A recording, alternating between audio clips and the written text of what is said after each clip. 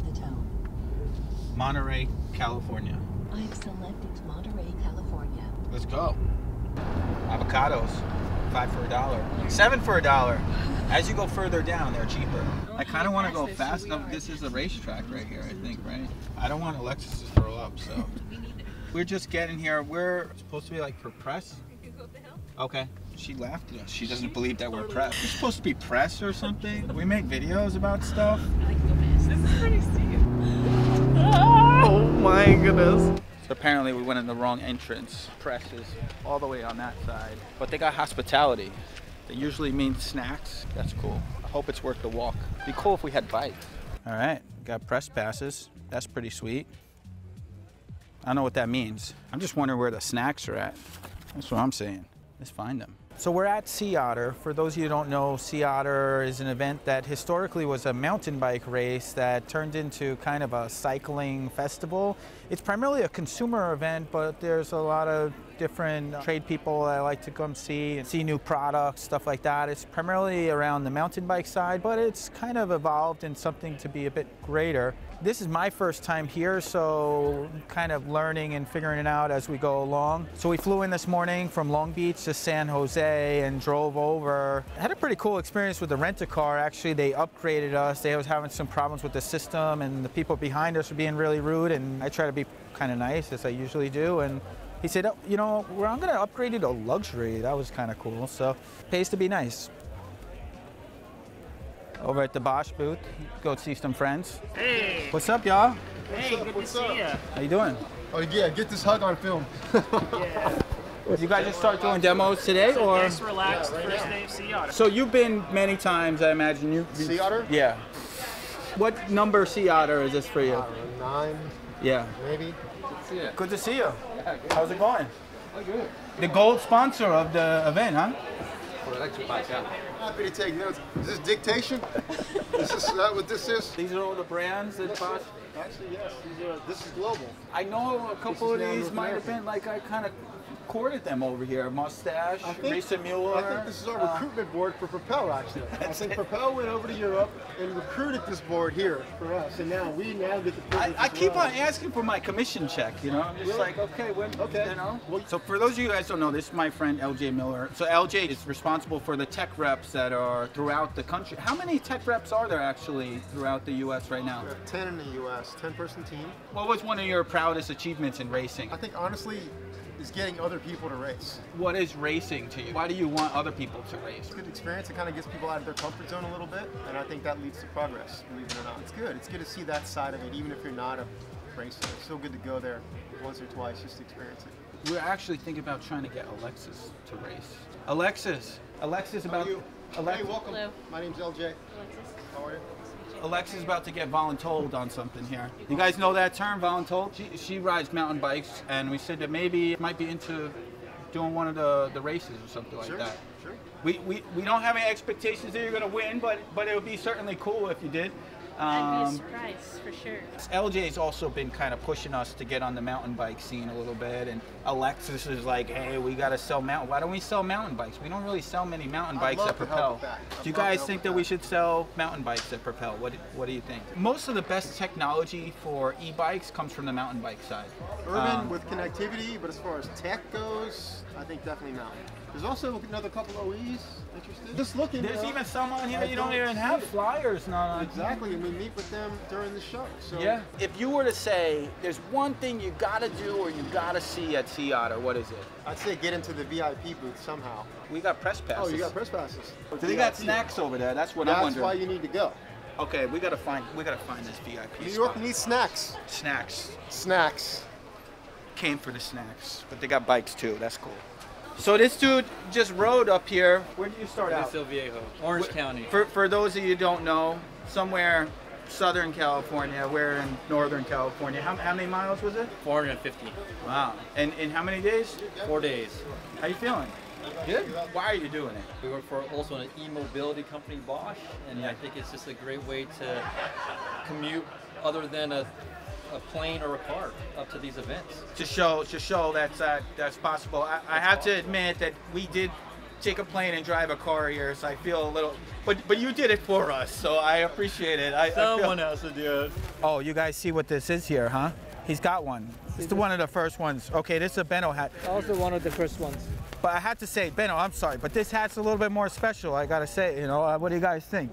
People have been asking for this one for a long time, and we're gonna put it on the website for sale. There's only gonna be 100 of them. This one is special because we can't give it away. Nobody wants it. Just That's a Propel original. want to make it and turn it into a truck. Look at it. This even got Propel, like this is like Propel official. nice, Like, that's you know, you got Propel here. Oh, wow. Like this is made for me. Like how your bikes are made for, you know, by you. That looks good on you, buddy. Look at with the ears in there. Are you cold? I don't know if this hat can fit me. I got a big head. Yeah, but in or out? What you do with it? Yeah. I know. Come on. We're supposed to like talk about something. We got this cool thing. Let's check it out. Okay, you've seen this product, the RemiDemi, and people want to ride people on the back of it. Now we're introducing the jump seat rack with a passenger kit. This is first of all our jump seat rack. This is the frame. This is actually all part of the bike here, and this is adds on. So this on Aggressive. This on its own here is what we call the jump seat rack. You can put pannier bags on the side, or you can also put a yep seat in here. 40 kilograms, so 90 90 pounds. pounds. Tara's about 90 pounds, so. This is what's kind of special, I think, because you have. Listen, I'm sorry, Ben. I don't mean to offend you, but you're not 90 pounds. All right, we're gonna test this, though, if you don't mind. Tara, I want to make it clear I am not 90 pounds. how does it feel so far? Good. We don't have helmets on, but we do have this nice Benno hat available for $9.99. No, I don't know. Are we selling these things? Well, let's try this out. This is what we came here for. There's a big little dip. I don't know if we can handle that. Oh, yeah. Big little dip. Feels pretty stable. I like it. I think it's just cute. It looks fun. It does look cute. It has some little handles. I say, good job. Thank you. Appreciate Look it. at my stamp. Here's the Bulls booth. We should check them out, see if somebody could show us around. And what's up, Hey Adam? Chris, how you doing? Good to see you, man. This is the Grinder Evo, and it's the Bosch speed motor. It's a Gen 3 speed motor with a 500 watt-hour power tube. We've been looking at this bike like, what else can we do with this bike? And we found 4 uses for it. Set up as a commuter, so it easily transitions into a touring bike. We basically been kind of reimagining the bikes that we do have in terms of resourcefulness to say, like, what else can we do with this bike? We first started taking the fenders off, and the nice thing is most commuter bikes will have the light wired into the back. So taking the fender off is a process and you want to leave it to the bike shop, but this bike's fitted with our MonkeyLink technology, which is an integrated light system already connected when you buy it, and all you need to do is purchase a rear light and a headlight, transitions into a daily commuter. And as people are getting out of their houses and trying to beat the crazy, like, they're exploring more. People are exploring more, and this allows you to do that. I've had this on single track with without the fenders and racks. It performs great, and as a commuter, it's a blast. Micro adventures. Like more and more people are starting to explore and do that sort of thing, and I think that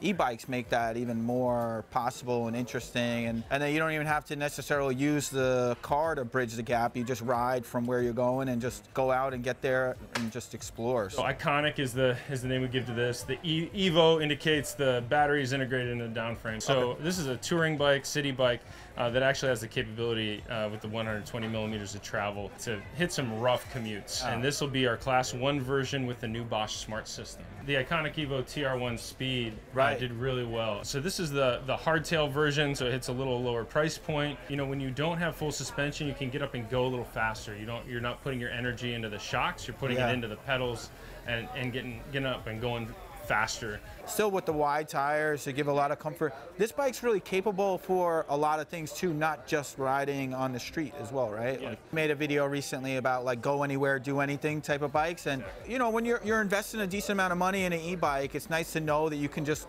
do a lot more with it, right? You ready? Okay.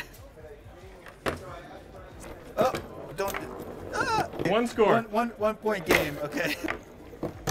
Hey! All right. Good game. I don't know what I owe you, but I'll show you the rider behind the jersey here. This is Chris Kernahan. He's a new addition to our marketing team, and he came in 6th overall and won the old guys race. right. It's got a payload of 330 pounds. Like all of our bikes are sturdy. They can take riders or payload up to 300 pounds. Yeah. And another 30 pounds onto that is actually pretty significant. Right. And to do it in a bike that feels like a mountain bike and has a wave frame that's accessible to so many riders with mobility limitations. But generally speaking, you have a diamond frame, right? Like and that kind of adds to the stability of the bike. So creating a frame style like this, but still including the rigidity, is not an easy feat. All right, guys, we're over at the Bosch booth at Sea Otter, and I connected with our friend Steven, thinking that it'd be cool just to kind of get a little update on 2022. And you've come to this event before, and it's kind of shifted over the years. I mean, it started as just exclusively a mountain bike race, and then it's kind of become this festival. What we love about e-bike racing is that you can have a really cool vibe. It takes, yes, there are people who want to win, but a lot of people are doing it just for fun, and it makes for a really cool atmosphere. This is a bike that we put together as a concept, mostly just to show where we see the future of e-bikes, more and more integration. Even the suspension integrated here, the system's so smoothly part of the frame design, but also just the style, just the lines and the design element of it. This is a whole new world for us. This is the e-bikes for business, e-bikes for last mile delivery, a logistics solution, and you're going to start seeing a lot more of these. Big reason the coaster came to us is that their big customers were saying, whatever you're providing us, it needs to be UL certified. And Bosch, we've come in fully believing in having all of our products UL certified from the beginning. Proactively, it wasn't a requirement, and that's one of the things that I really respect about Bosch in general, is just thinking long term and thinking like, okay, this is the best way to do it. This is not necessarily the easiest way to do it. This is not necessarily even the most profitable way to do it in the short term, but longer term, like, we need to be thinking about how we're having an impact on this industry, how we're really creating this thing. I think that's important. We don't sell these products to last 1 or 2 years. We sell them to last, decades. So the smart system it's a big step for us. It's sort of the creation of a new platform. We'll continue to have our existing platforms as well, and it's a new way of the parts all communicating with each other. You've still got a controller. This controller is improved over the previous ones, a bit more ergonomic. Also has some display information on itself, so you could run it without the display if you chose to. Motor and the internals pretty much the same, but new connection ports that just make it a bit easier for the bicycle brands to create the internal wiring structures of the e-bike, and gives them a bit more flexibility with frame design. The product that's available now, the product that's out there in the market now with the Bosch system, is the best complete system we know of, and we're incredibly proud of that. So, no one going out and buying an e-bike now with the Bosch system, needs to be worried that they're not getting the best of what's available. Friends I haven't met yet. Always appreciated. So you have this special project that you've been working on, and you were telling me about before. One thing we really like is the concept of earning your turns. There have been some in the past who've used that as a way to say, you've got to suffer on the uphills before you can enjoy your downhill turns. But we kind of turn that on its head and say you really earn your turns by giving back to the mountain bike community, by building trails, by engaging with land managers and helping out, but also helping out the next generation of riders. Yeah. And so we're super excited about our partnership with NICA, which is the National Interscholastic Cycling Association. That's kids on junior high school mountain bike teams around the country. Okay, so we learned recently in Eurobike that Flyer is coming to the US. As we said before, Alexis is going to do the race later. And so you figure, what better bike to go on than the new brand that we're working with, Flyer, on this Uproc bike? First of all, I'm super excited that you made it to our booth here, to visit Flyer and be like #1 Flyer dealer in the US. So some basic details about the company from what I learned. It's 25 years in business, e-bike only from the beginning, pretty much, right? Absolutely, e-bikes only. We started back in 1996. We said if we come over here, we want to concentrate on a few bikes only. Low step frame. Very low step frame. Belt drive. 5-speed. 5 Nexus 5-speed. This is something we don't see too much in the US. We were talking about this before, but it's a great drivetrain. It's a great hub system. And then we have, a similar bike, but the folding version. Exactly. 2 power tubes, belt drive, roll-off hub, Gen 4 CX motor, like wow. Butterfly design, you take the batteries out on both sides. The stoker, the guy on the back seat, does not have to pedal when the guy in the front pedals. Oh, it's got the freewheel in It the has back. a freewheel in the back, so you can pedal whenever you feel like you want to pedal. And then you have one other bike that you're bringing to the US, and actually this is the bike that Alexis is going to ride. I think these bikes might be coming back to our shop after this show. They will come back to your shop, so it's not only Alexis who can ride it, an Uproc6 it's called, and that's the top specification of our bike. A full carbon fiber frame, mullet design, so a bigger front wheel, 29-inch, 27.5-inch in the back. To have a short, compact rear end, 170mm of travel in the front, 160mm of travel in the rear. So you see the shifting is electric, and even here the seat post is electric, wireless. There's no cables there. No cables, wireless, everything. Just waiting for Alexis to get back from trial run. So, how was it? A lot of fun. Yeah. So how did it feel? Do you feel comfortable? Yeah, feels really good. Feels solid. How about the electric dropper? I don't have too much experience with that. It's not like a full lever. It's just like a little button. So it's like very wow. like soft kind of. Yeah. Oh. See that in action. All right, so the race starts, I think, at about 4:30. About an hour or so? 60 minutes. About an hour. You feel like you got the endurance for it. I feel like the bike has the endurance for me. All right, there we go. Let's do it. The nerves are hitting. 0 expectations, but the nerves are still hitting. Yeah, I didn't do a full course ride though, so I'm just gonna follow everyone else. Okay, yeah, as long as you're the first one. As long as I keep up. This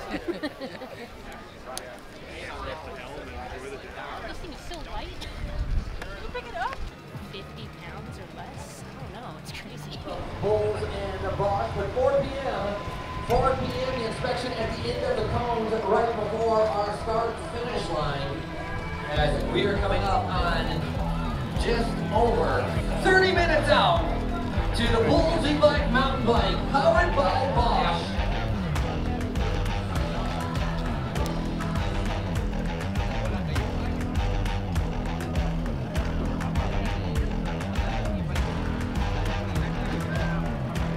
You guys excited? Oh yeah.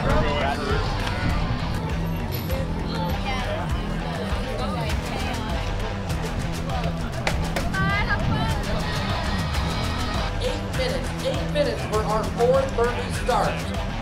Get ready! 3, 2, 1, go! Thank you, Congressman. Is right now we are underway. The thunder has dropped.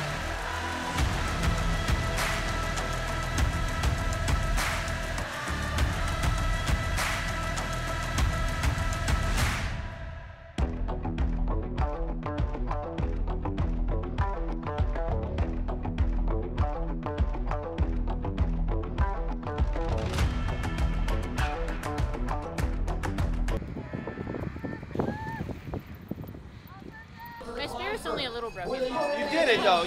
I did it. You put it. I left. tried. You left it out there on the trail. That's what it's about, all right? Exactly. I don't race, so I don't actually know what it's about. Me neither. Ask her.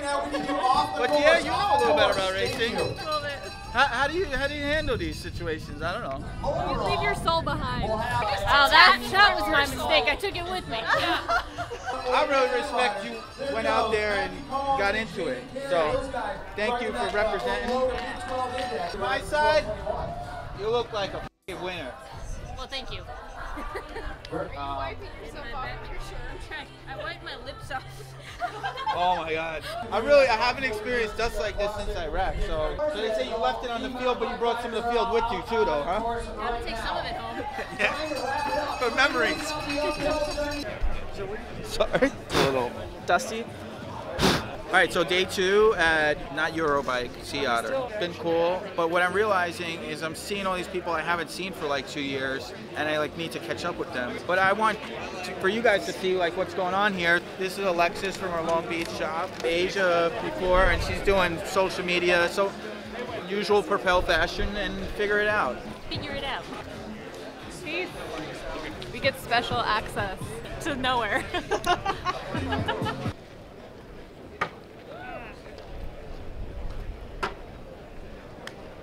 So Chris kind of gave us the task of showing you guys what is the latest out there about e-bikes and bikes, but I think we're gonna tour an RV instead. What do you think he'll think about that? I mean, if you really think about it, bike life and RV life almost go hand in hand. They I do think go you'll be hand in okay with hand. it. Bike content right there. There's a bike garage. So this is my third time, but I haven't been here since 2004.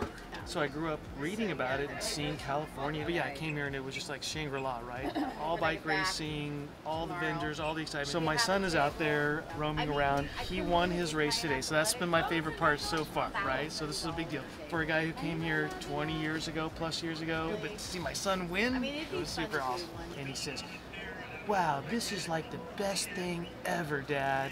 And I was like, that was awesome. So let's check out the rest of this RV. Slowly flop.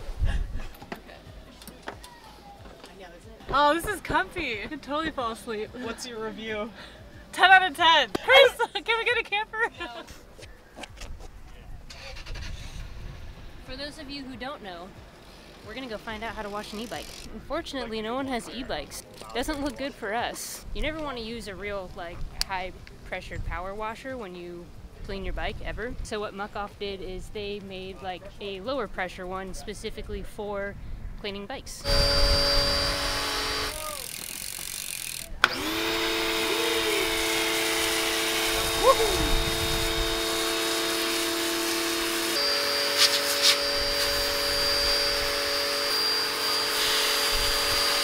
No, this is fun though, you know, kind of the community service, and people are just so excited after a big event to get their bike washed. Hi there. Hello. E-bikes are on such high rise. Around half of the bikes we insure are e-bikes. There is a default basic coverage, that is physical damage coverage, total and accidental crash loss, as well as theft, damage in transit. You don't have to be riding the bike for it to be covered. All theft claims require a police report, and you can add optional coverages on top. Depending on how and where you ride, you may need them, you may not, but let's say the optional coverages will be liability. Then there's medical coverage. That's for when you get wrecked. A lot of times, thieves don't leave a bike log behind as an evidence, and that's also okay. As long as you file a police report, then you will be covered. So we do require the bike to be locked to something immovable when you store it outside of your insured location with a bike lock of your choice. The heavier the better, because bike locks are not that expensive, but you avoid paying a deductible if your bike gets stolen, because like with every insurance, there has to be a deductible.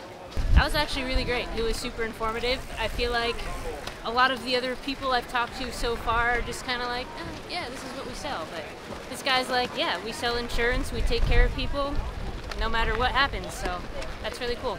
Fellow insurance. What happens with TerraCycle is once it gets sent in, all of the packets are shred down, melted into upcycled pellets, and made into upcycled lumber. So anything from playgrounds, bike racks, Adirondack chairs, really helping all of this single serve live a second life outside of the landfill.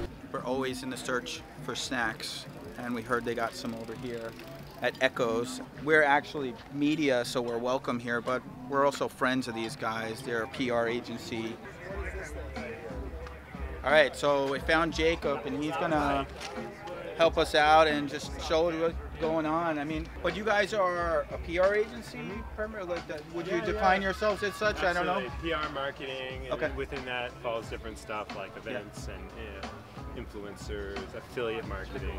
We've been wondering if like we're considered influencers now. We're in this weird space of being a bike shop, Well, but also doing you in here, right? YouTube. Yeah, I guess so. You know, familiar with Chrome, really big in New York, big with the bike messenger scene, but it's kind of evolving from there. And for us, like in the e-bike space, that's where we primarily focus. I think a lot of people struggle with having clothes that work for them that are not performance clothing that you can still wear to work or just wear in your everyday. This stuff performs for what it needs to perform for. So, in urban environments, the elements, rain. I think a lot of people don't necessarily recognize the importance of a good shoe when you're biking. And a lot of shoes are made to be very compliant and that sort of thing, but actually having a shoe that's a little bit too compliant can be an issue. Yeah, so we cut this up actually with the angle grinder. Right there you can see the power plate. So that just helps with power transfer. You know, the pedaling motion, if you're just wearing Vans or shoes that you can fold, it starts to make your foot cramp up. You need it to stop right there so you can, once you hop off the bike, you can still walk. Okay. So on and off the bike, that's the whole So you don't have to concept. like walk around like a duck as like many people do with bike shoes. Yeah. Exactly. This is the barrage tote. I don't know, cruising around, I like to keep stuff off my back. Yeah. So if you have any sort of like cargo or perfect for riding and then you hop off, and you it goes just under ride it there like and that. you can tuck this in. And then you also have this exterior web caging here just to throw extra stuff like, you know, maybe your lock, water bottles, an extra pair, an extra jacket just in case it starts to rain. I could see this working well on a cargo bike with these waterproof zippers. That's pretty Take it through sweet. a car wash. Oh, there you go. But That's yeah. Billy, do you want to talk? You want to What's jump up, Billy? into this? Billy's our tubeless expert. Good to see you, man. Good to see you. Out of everything here in our booth, and actually out of everything at the Sea Otter, this is like my Oprah's favorite things of everything. So this is the Dynaplug air tool. You use this with a CO2. So if I were to go on a big ride, I would have this loaded, but this is really meant for speed, right? We'll just rip right into the tire here. Gotta get it ready. Find and plug the hole. And then you just let a little CO2 out. Now we're back fully full up. And then you just pull it out and the hole is totally plugged. And that's less than 10 seconds from start to finish. Yeah. There's one other thing I really want to show you that's pretty interesting. I just got a notification about this lock from a company called Hip Lock.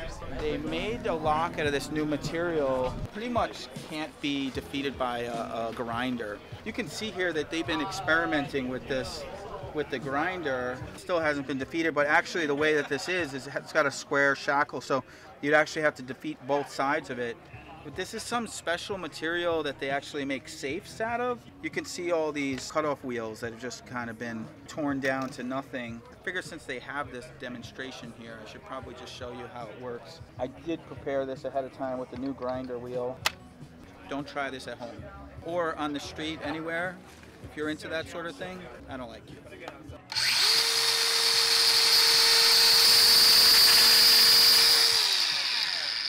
I don't know if you notice what's going on here, but this grinder wheel is actually being ground down. It's not actually the lock so much, but keep on going. It's actually getting to the point where it's not really so usable. To my understanding, what they said is that it actually would take several grinder wheels to even get through one side.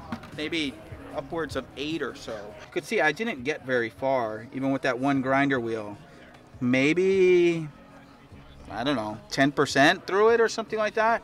But keep in mind, I would still have to do the other side as well. So this is the Ferro-Safe lock. This is it when it doesn't look all dusted up and such. Well, Sea Otter, it's been fun. See you next year.